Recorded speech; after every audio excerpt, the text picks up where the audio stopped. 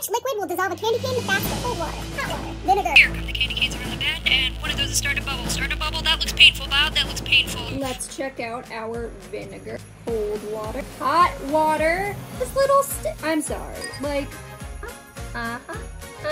The answer was hot water dissolved the fastest. And let me tell you why. It's all about molecules, baby. Hot water's molecules have more energy than those of cold water or vinegar. When water is heated up, the molecules gain energy and so they start moving faster. So water molecules are moving, they're shaking, they're bumper car colliding. All of these collisions are breaking the bonds in the sugar, making it super easy to break apart the candy canes molecule by molecule. So what do molecules matter? Well, they're kind of the tiny Legos that make up all of the life on Earth. The four main molecules, proteins, carbohydrates, lipid, and nucleic acids, make up all organisms. So it's cool and important to know what they do, how they function, and how they break down our candy. I'm gonna go dissolve the rest of this candy cane.